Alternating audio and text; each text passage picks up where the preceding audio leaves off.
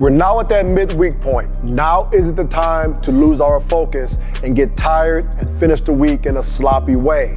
We have to think more closely about what we're doing, especially in today's training. We're going to challenge you throughout today's workout to utilize your strength in a multitude of ways.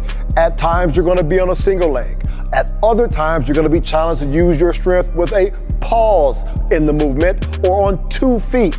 What you're going to end up doing is having to maintain your strength and your focus through multiple variables in the workout. This relates to our game in the space and speed area because, again, there's chaos. There are going to be situations where you're going to be on 1 leg, maybe 2.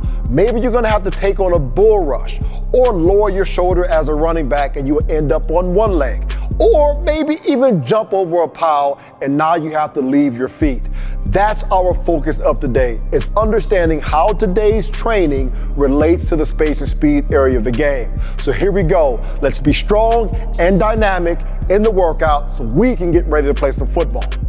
The first way we're going to challenge you today is with the back squat. The challenge here is we're going to pause at the bottom for 2 seconds.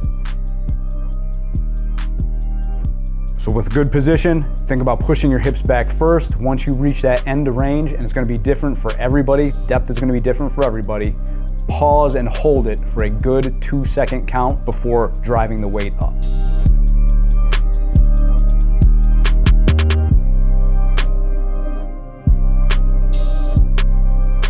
With this squat jump, again, we're going to hold the weight just under our chin in a goblet position. Here, starting from standing, we're going to drop our hips slightly and then quickly recoil and jump as high as we can. With this, it's a little movement, so get your momentum down, redirect it, and jump through the roof.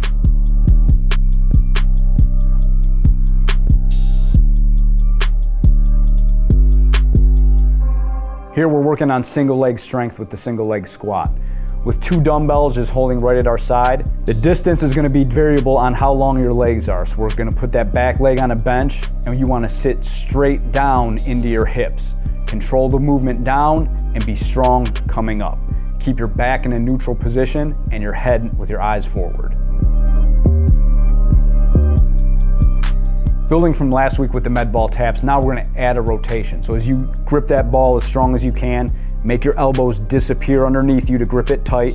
The partner is going to rotate and you're going to rotate with him as he gives you constant tap, tap, tap pressure on that ball. Stay as strong as you can throughout the entire movement.